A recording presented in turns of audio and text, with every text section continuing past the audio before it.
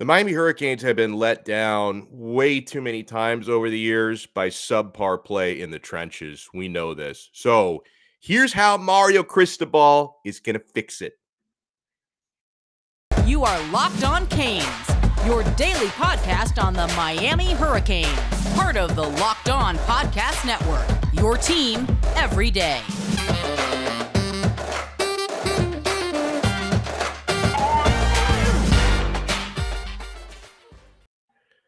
I am your host, Alex Donno. I'm a University of Miami alumnus, longtime South Florida sports radio vet, including pregame and postgame for the Miami Hurricanes. And thank you so much for making Locked On Canes your first listen every day. We're available free wherever you get your podcasts, including Apple, Spotify, Odyssey, and free on YouTube as well. Part of the Locked On Podcast Network, your team every day.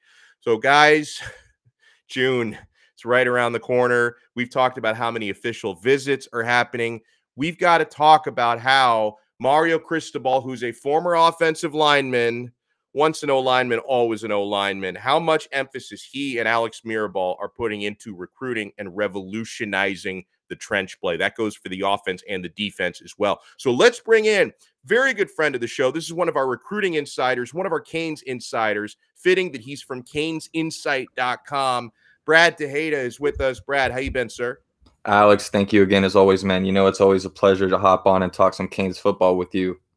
Oh, man, it's always great having you. And so let's get into the offensive line, Brad, because June's going to be a really busy month. Now, Miami already has a couple of verbal commits for the class of 2023 on the offensive line. And I love following these dudes on Twitter because they are preaching the gospel. They're so enthusiastic. When I see tweets of people like Antonio Tripp and Frankie Tinilau in that class of 2023, these guys are just inspiring. And so, Brad, who do you think is going to be joining them as commits for 2023? I hope you have some good news on Payton Kirkland, who I absolutely love, and some of the others that are coming in June.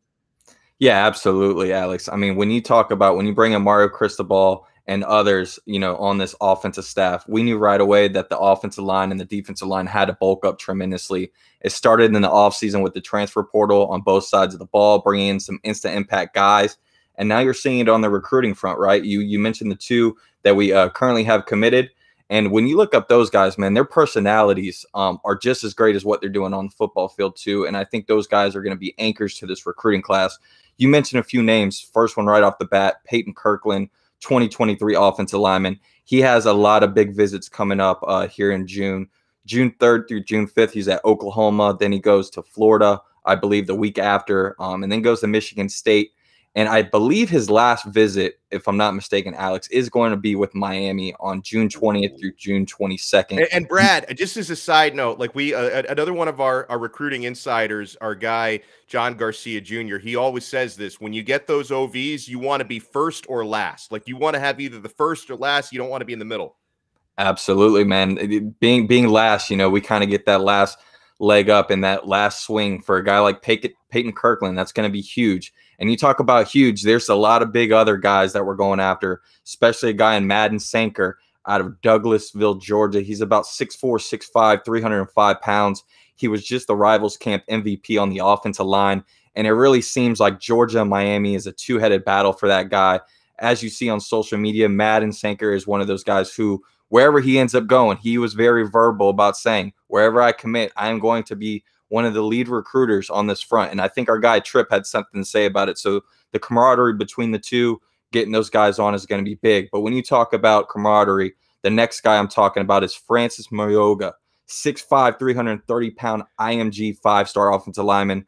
This guy is the second offensive tackle in the nation, 8th overall prospect in the nation. And as we know, he is the nephew of Coach Salvea on the defensive line for Miami.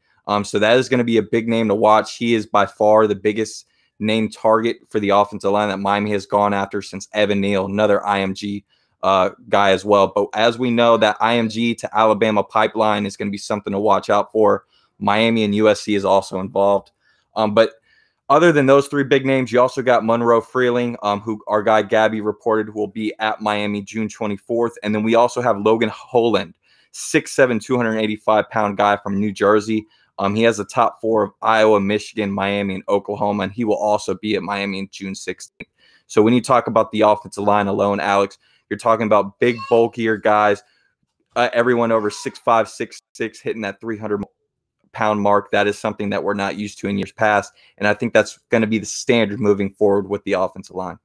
Yeah, it's one of those things, Brad, and like I've had a lot of conversations with people who cover Oregon, right, since Cristobal arrived, and some of them are salty, right? Some of them are kind of, now that Cristobal's gone, they're like, oh, this guy's a terrible game day coach, or we can do so much better now, we're better off. So whether they're salty or not, to a man, everybody I've talked to who covers Oregon tells me one place you're going to be in great shape for the coming years is going to be the O-line. He's going to recruit the heck out of that position. He and Alex Mirabal are going to coach the heck out of that position. So at least, Brad, I think we can say with a certain level of confidence that whatever other issues may arise on the field over the next few years, one issue that's not going to be an issue much longer is going to be the trench play. The pool of offensive linemen that we currently are able to swim through right now, Alex, is a lot deeper. We're in a lot of deeper end than we were before. We were swimming in the shallow end for years, and now it looks like we got a big pool of guys where we could be able to choose and pick from. So there are, when we stick to the trenches, I mean, there's a lot of, and I know something that you and I both wanted to talk to are some of the quote unquote athletes for 2023 that Miami's recruiting, right? And a lot of these guys project out to be DNs. A couple guys who really excite me. Miami is considered a finalist for 5-star athlete Nyckoles Harbor, who's from the DC area. He is a track stud. He's big as well. I think 6'6", and I watched videos of this guy running the 100, and he's like twice as tall as anybody else running, and he's the long strides. He's so quick. So that's one that I'm really looking at. One that we did talk about in a recent episode, but I want to get your take. He's got a late June visit coming up. Collins Acheampong, who's from Ghana, but he's now living in Anaheim, California, came to this country, 6'7", came to America to play basketball. I think he's deciding football might be the way to go from him. He projects out as a defensive end as well. What can you tell me about these guys and any other athletes Miami is going after? Yeah, just to touch on Collins, I believe you and our guy John Garcia touched on him a lot in a previous episode. But with him, he is a very raw talent, right? You're still going to have something that you're going to have to work with, but he has the size and the stature that you're going to need. Again, we talk about having that first or last visit. I think it's going to be very key for Miami. They're in a very good spot where with a lot of defensive linemen to where if they don't end up getting some of the bigger fish, I think they could go all in on someone like Collins since they indeed do have the last visit. So that's something to look out for. Now, as far as Nyckoles Harbor, man, I tell you what, when you look at this guy's tape, he is an instant impact player, and he's a fan favorite immediately when you turn on his tape, whether it's football, track, regardless. And you go back into his recruiting days, just going back, at the age of 6 years old, his dad said in a recent article that he wanted to play soccer or basketball at a young age. They tried it out. Nyckoles was way too tall, way too big for it. And they started to see a very early stage of asthma. So a doctor told him, hey, how about we turn to track and see what's going on? And track, obviously, was what got him going. If you ask him who his favorite athletes, it's Bo Jackson, it's Usain Bolt, it's LeBron James. It's the one-of-one type guys where he wants to do multi things. He doesn't just want to fit into one position, one sport. He wants to do it all. His dad is a Nigerian descent who played soccer for the U.S. team back in the day, I believe. And I know he's a huge Mario fan. Who wants to play the defensive end position. And as you mentioned, ran a 10.28 in the 100-meter, 27.6 in the 200-meter. So this guy is lights out. My thing with him is he going to have a stronger suit playing track or going into to playing football? Because if he does go play football, I think he's going to have to bulk up a little bit regardless where he goes based off the position. And if he goes and plays track, I think he's an instant Olympian right away. So that's going to be key to look out for.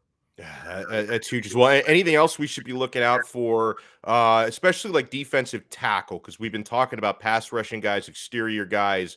Well, what about DTs? So, yeah, when it comes to the defensive line group, you got a guy like David Hicks, who you touched on a couple episodes ago, who's got an official visit to Miami June 10th through June 12th. But It's really the pass rushers for me. Not necessarily the defensive tackles, but some of these pass rushers that could play the inside or the outside is going to be extremely focused on as far as what you want to watch out for. You got a guy in Anthony James from Wiley, Texas, who just decommitted from Texas A&M, 6'5", 245 pounds. You also got Darren Reed, who's from Carver High, Georgia. He's got Miami in his top 6. And then, of course, you go to the other side. You got someone in Las Vegas of Kelsey Howard, who just mentioned Miami in his top 8. And Ashton Porter is an interesting one to look out for from Cy Ranch, Texas. You turn on his tape, he does something different and brings something to the table that we don't see very often with some of the defensive linemen. And Tavion Gatson, that was a new offer recently, 6'5", 265 pounds from Jenkins High School, Savannah, Georgia. Those are some of the names you want to look out for. And, of course, the obvious, you got your Derek LeBlancs, who's going to be taking his decision quite further on. So I would wait out on someone like him. He's got Florida, Miami, Alabama, a bunch of other teams in the mix. We got Brad Tejeda from Canes Insight with us. And guys, you want to keep it locked because business is going to pick up on the other side. We have to talk about Alonzo Highsmith, how this got done seemingly very quickly. This wasn't something, and I know that there have been rumors and reports about Zoe going back the past couple of years, but as far as it getting done last week, that very much flew under my radar. So we got to talk about that, how it's going to impact recruiting, and also we got to talk quarterback recruiting with Brad Tejeda as well. And guys, make sure you are locked with our partners, Bet Online. Bet Online continues to be the #1 source for all your betting needs and sports information. You can find all the latest odds, news, and sports developments, including this year's basketball playoffs, Major League Baseball scores, fights, and even next season's NFL futures. And guys, man, I look at odds like Miami plus 500 to win the ACC. I think there's a lot of value there, right? I look at, Miami's win total over under 8.5. I find some value on the over. You can find all of this at Bet Online. It is your continued source for all your sporting wagering info, from live betting to playoffs, esports, and more. I'm on there literally every day. Head to their website today or use your mobile device to learn more about the trends in action. Bet Online, where the game starts. Thank you for making Locked On Canes your first listen. Now, for your next listen, check out Locked On Today podcast, the biggest stories of the day, plus instant reactions, plus big game recaps, and the take of the day. It's available on the Odyssey app, YouTube, and wherever you get your podcasts. Alex Donno alongside Brad Tejeda here on Locked On Canes. Now, Brad, we've had rumors and reports going back over 2 years about Alonzo Highsmith, right? Before he ultimately this past week got hired as GM of football operations. After the 2019 season, he was rumored to be coming for essentially that same role. It didn't happen. We've talked about the reasons why. About 6 months ago, he was rumored to be in the mix for the athletic director job. I think ultimately Miami made the right hire with Dan Radakovich. But I think GM of football operations is perfect for Alonzo Highsmith. This, at least the timing of it, caught me by surprise. Did this catch you by surprise? And how long do you think this was in the works? Yeah, as far as catching me by surprise, I think the only thing maybe could be to some people was just the timing of it. But when you dig back deep into this, man, like you said, this goes back years back. This hire seems very similar to the Mario Cristobal hire, man. Just something that you seemed like it was coming into fruition for years. It was just only a matter of time to happen. We always knew Mario Cristobal needed to be the head coach for the University of Miami, and I think we always knew that Alonzo Highsmith had to be some part of the University of Miami when it came to the front office of the football team. And Zoe is another guy who's going to come in, set the tone, and bring back the standard of what it means to be a University of Miami Hurricane. This is another Columbus grad, 1983 national champion, as we all know. This is another guy with a ton of experience, similar to Dan Radakovich. When you're able to bring an athletic director that has already proven, has already done things from another program, build the ground back up with what he did with Clemson, and then you bring in another guy under him to kind of oversee everything in football. And Alonzo Highsmith, this is a guy that has a ton of experience as well.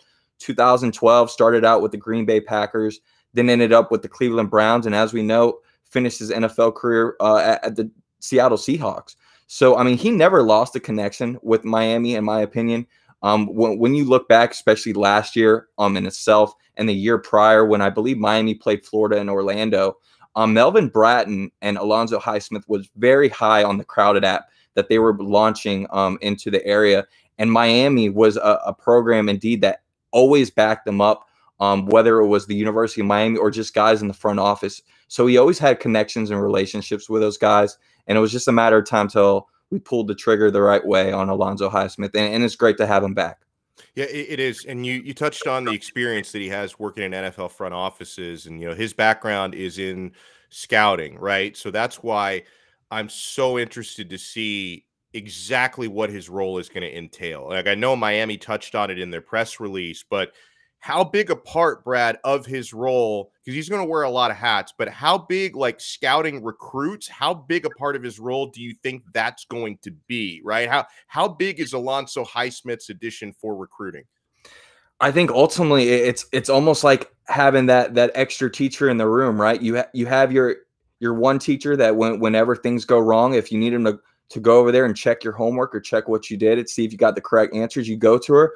But when she's busy, you got to go to the next teacher involved that you can be able to see if everything's done right. And I think when you talk about the recruiting aspect alone and what you're going to be looking for in players, Mario Cristobal already does a fine job at that. He has already surrounded himself with a bunch of guys on the staff that does the same thing. The fact that now we have someone else that is overseeing all that, it's going to relieve a lot of pressure on some of these guys to literally just get up and go and do what they got to do, and have a guy at the end to just kind of do that final check off and make sure everything's where it needs to be.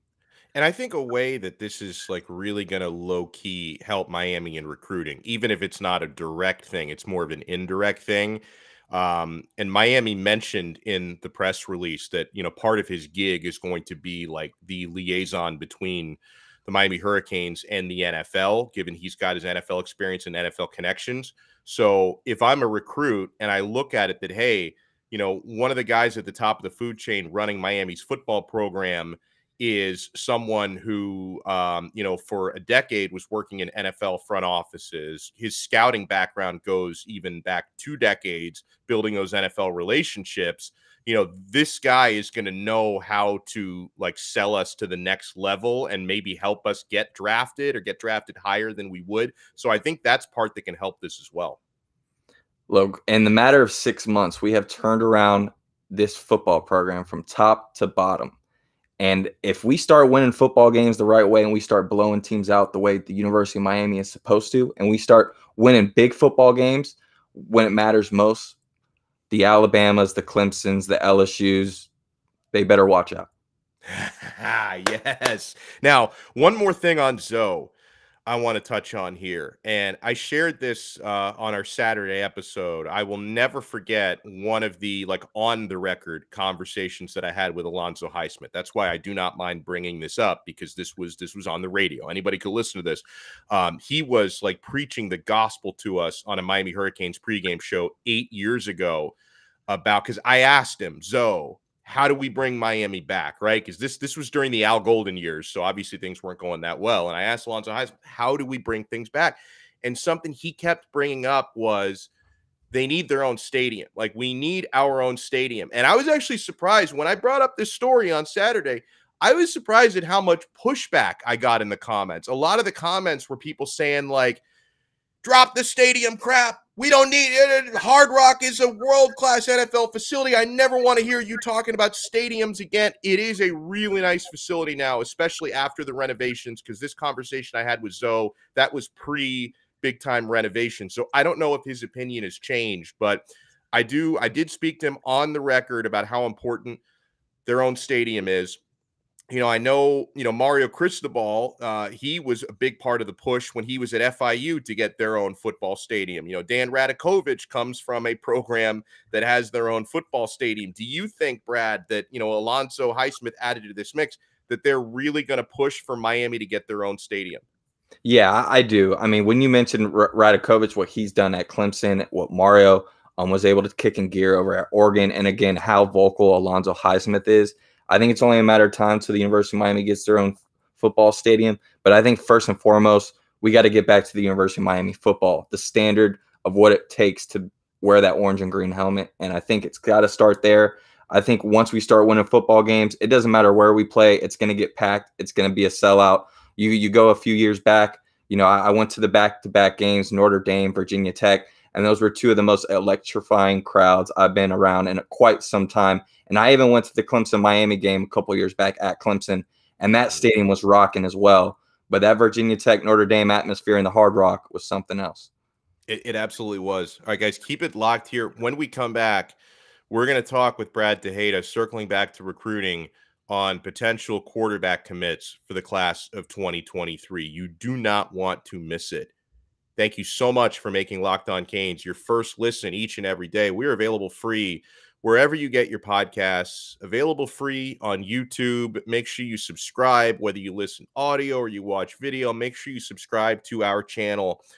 All right, so Miami is in the mix for some big-time quarterbacks in the class of 2023, one that everybody talks about. I know you and I are not that optimistic on landing him, but Miami is a finalist for Jaden Rashada from California, one of 7 finalists for him. Dante Moore from Michigan gets talked about a lot. He's a 5-star. Rashada's a 5-star as well. Now, you have told me recently, and I've learned more about this quarterback thanks to your suggestion, that you really like Emory Williams from the Florida Panhandle, that is someone else in the mix for 2023. So what do you make of the quarterback landscape, and ultimately, who do you think Miami lands? Yeah, I mean, first, right off the bat, when you go to the top of the list, Dante Moore, I mean, you talk about a guy who has an offer from every single program. Every program wants him as that QB1. It's going to be very tough to beat some of the other, competition that Miami's going up against. This is a guy, from Detroit, Michigan. Michigan's obviously very high on his board. He's also flirting with teams like Oregon, Notre Dame, and LSU. So I don't necessarily think Dante Moore is going to make the cut for Miami as far as being that quarterback. And then when you go to Jaden Rashada, when he first got on the scenes, it was the Miami Hurricane, fans, along with the Miami Immortals, shout out to Coach Duasso, who really put Jaden Rashada on that map as far as getting a lot more programs involved. Obviously, what he does on the football field and his arm strength is tremendous. But when you look at his final group, it's really going to come down to Oregon, Miami, Ole Miss, and I would say even Florida. I think that extra visit with Florida is something to watch out for, like I said before. But June 18th is going to be when he makes that commitment. So we'll see. He has visited Miami a few times. I don't believe he will be visiting Miami again. But you go to Emory Williams, who I mentioned to you quite a while ago. This is a 6'4", 190-pound kid.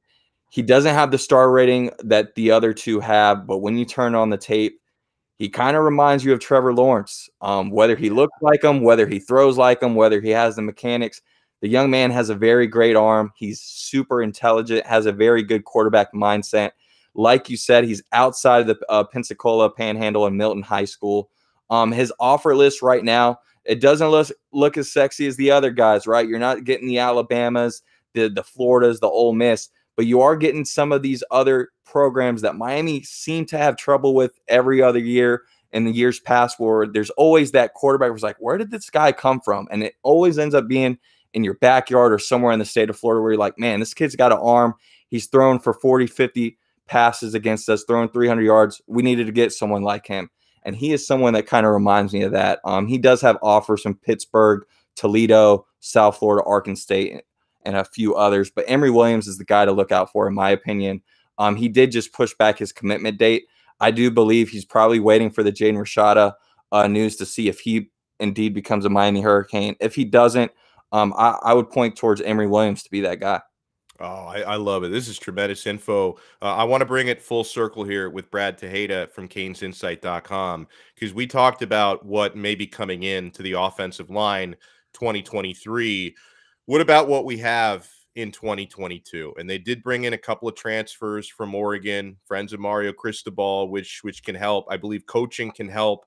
But how much do you think there's going to be an immediate impact, right? How do you project the offensive line in 2022? How much better are they going to be than the last couple of years? Man, I think we got some very insightful guys in this transfer portal that I think can make very quick impacts for this football team. You talk about, what someone like Jalen Phillips did to this football team just a year ago. I think someone like Mitchell Agude or Akeem Mesidor, those are the two names to watch out for, man. they got NFL prospect written all over them. I think it's just a matter of how much they want to raise that draft stock in the next year or two. But I think Miami's in a very good setup, not only roster wise, but what the coaches are bringing to the table. You got 3 defensive line coaches, that can really do a lot for this young Miami football team.